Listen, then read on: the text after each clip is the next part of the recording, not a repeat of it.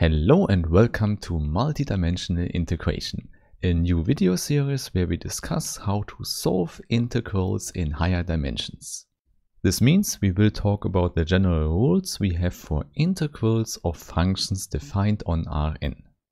And indeed, the starting approach here will be the common Lebesgue measure and the associated Lebesgue integral.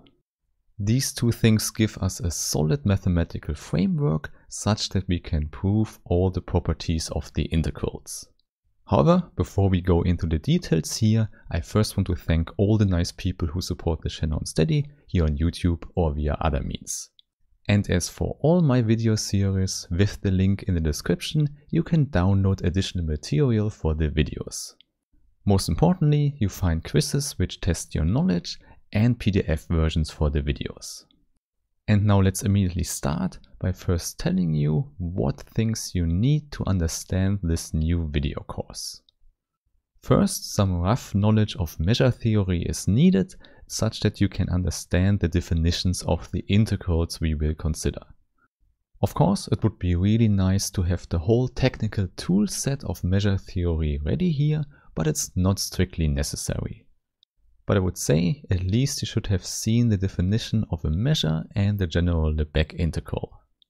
And then on the other hand, the video course about multivariable calculus is also helpful here. In fact, there we have the same case as for the measure theory course. You don't need to have the whole knowledge in mind, but some core definitions are necessary. So for example, you need to know partial derivatives and the Jacobian. And there we have it. These are the two important prerequisites I recommend, and then you can start with this multidimensional integration course. And moreover, I can also tell you, after watching this video series here, you are also prepared for a more general case. Namely, then you can do integration on generalized surfaces called manifolds. In fact, a lot of ideas we have for the integration on surfaces are much clearer if we formulate them on manifolds. Hence, if you are interested in that, please check out my manifolds series. However, in this video course here, we keep it simpler because we will do integrations on Rn. And indeed, we will immediately start with the definitions for such integrals.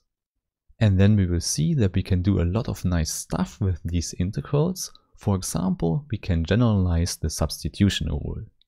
And this is commonly known as the change of variables formula. Indeed, this will be one of two important tools we need to solve explicit integrals as well. And the other important tool for solving integrals is the so-called Fubini's theorem. Or more precisely, what we will use is often called Fubini-Tonelli theorem by some people. So first we will explain the proofs of these important concepts, and then we will apply them to explicit integrals. So I think it's really important to do some explicit integrations such that you can see how nice the whole theory really is. Okay, so this is the rough plan for the whole series, and I would say we can immediately start with the definitions we need. So now is the point where I tell you what we actually need from measure theory. And it turns out that the starting point is the so-called Lebesgue measure on R. So to put it in other words, we start with the one-dimensional case first. Hence, first you have to know how to measure one-dimensional volumes, so lengths. This means a subset on the real number line here should have a well-defined length. So for example, we already know what this means for an interval on the real number line.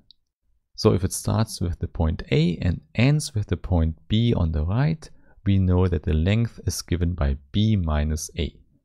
And more precisely, we would write it as mu of this interval is given by B minus A. And obviously, we only want to have this formula in the case that B is bigger than A. Therefore, the result here is that we already have a length measurement for intervals. And in the measure theory series we learned that such a function mu is called a pre-measure. It's not a full measure as we want it yet, because it only works on the intervals and not on more subsets of R. However, the important thing is that in measure theory we have a very nice theorem. It's called Carathéodory's extension theorem, and it allows us to extend such a pre-measure. In the first step of this extension, we get a function phi, which is defined on the whole power set of R. So for this function, we can put in any subset of R. And what comes out is either a positive number or the symbol infinity. So please remember that in measure theory, we always include the symbol infinity in the interval as well. And moreover, the technical term we have for this function phi is outer measure, but it's not so important right now.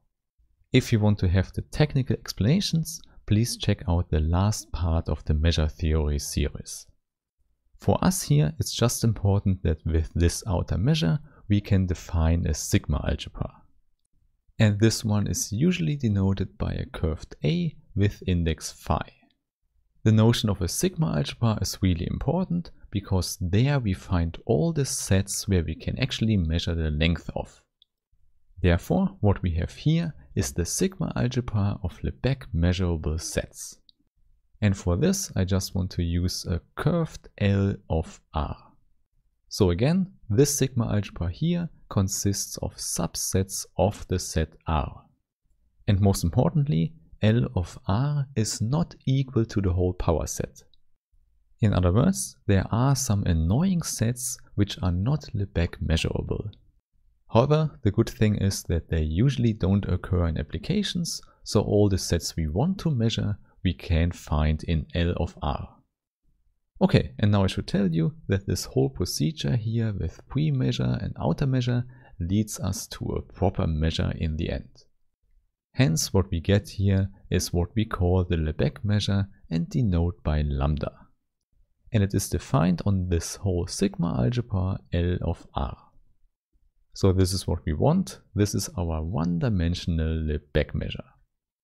And it does exactly what we want. It generalizes the measurement of lengths of intervals. So after this whole construction procedure, we can forget about the other notions because we just need this notion measure. And now what this actually means, we can put in the properties of the Lebesgue measure. Indeed, a measure has two defining properties. First, it needs to map the empty set to 0. And second, it has to be sigma additive. The meaning of that is if we put in a countable union into lambda, then a sum or series comes out. More precisely, we have j goes from 1 to infinity and we have lambda of aj. And of course, we need some requirements for these sets aj. First, they need to be Lebesgue measurable, so they come from our sigma algebra. This makes sense because otherwise we could not put them into our measure at all. However, they should also be pairwise disjoint, which simply means that for two different indices we always get out the empty set if we form the intersection. And there we have it. This whole property here is what we call sigma additivity. In our case, this property is easy to understand because it just means if you have a given set, so a subset in R which is measurable, then you can split it up into countable many parts, and then you can just calculate the lengths of the different parts and they will add up to the length of the whole set. Indeed, this is what we expect of a well-defined measure. However, please don't forget, here we have two key ingredients. First, we need disjoint sets, and we can only go to countable many. In fact, this property is also the reason why we want to have a sigma algebra. Okay, so these things are just the general properties a measure has, but for the Lebesgue measure we have even more. First of all, we can state that the sigma algebra of Lebesgue measurable sets is bigger than the common Borel sigma algebra. So in particular, the Borel sigma algebra is contained in L of R. So if you don't know the Borel sigma algebra, it's not a problem at all, but you should know that all open sets in R are included there. So in particular, we know that all open and closed sets in R are measurable. Moreover, we can say a lot about sets with measure 0. So if the length of A given by the Lebesgue measure lambda of A is 0, then we often call A a null set. Indeed, this is a common term we have in measure theory. However, for such a null set, it turns out that every subset is also a null set. So maybe this is not so surprising, because each subset B in A should be smaller or equal in length. And obviously 0 is already the smallest length we can have. Indeed, the whole claim here is a little bit subtle, because it just means that a subset is also measurable. Hence, B here is also in the Lebesgue sigma algebra. And indeed, this is the important difference we have from the Borel sigma algebra. In fact, we will see that this property is really helpful for defining and calculating integrals. But before we do that, let's first discuss two more properties of the Lebesgue measure. By construction, we know what it does for intervals. Namely, it just gives us the normal length for an interval AB. This property is like a normalization because it tells us that the unit interval has length 1. And the second property is that the Lebesgue measure is translation invariant.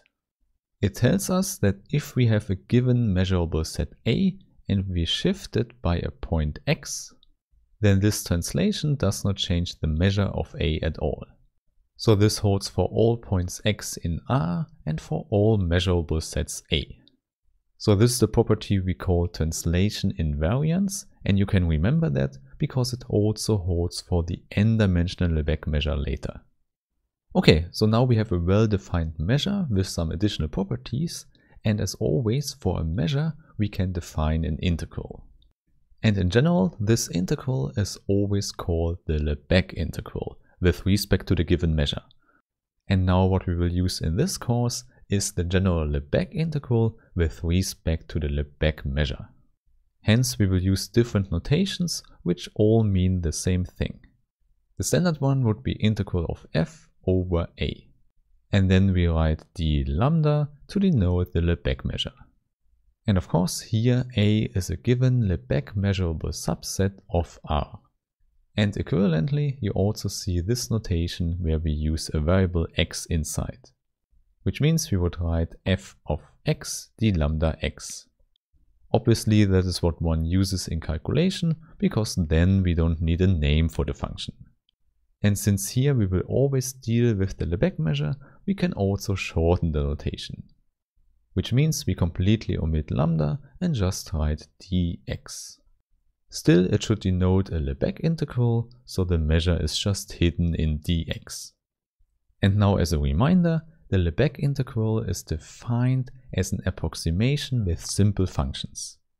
These are also often called step functions, but these are step functions in the Lebesgue sense. So in this case they are more general than the Riemann step functions you might know from the Riemann integral. Now the explicit definition of this approximation is given in the measure theory course, but here I can give you a picture of the idea. So first the function f should be given as a non-negative function, and then a simple function is just a function where the set of values is finite. And here we just want that the simple function lies pointwisely below the graph of f. And then we see that for the simple function we don't have any problems looking at the pre-images on the x-axis. So for example, for this given value the pre-image consists of these two parts here. And now of this whole set we can calculate the Lebesgue measure. And the number we get out here we can multiply by the value we have here. So what we get are the areas here. Hence in the end when we add up all these numbers we get an approximation of the area between the x-axis and the graph of the function. And then in the last step we just form a supremum over all these approximations from below.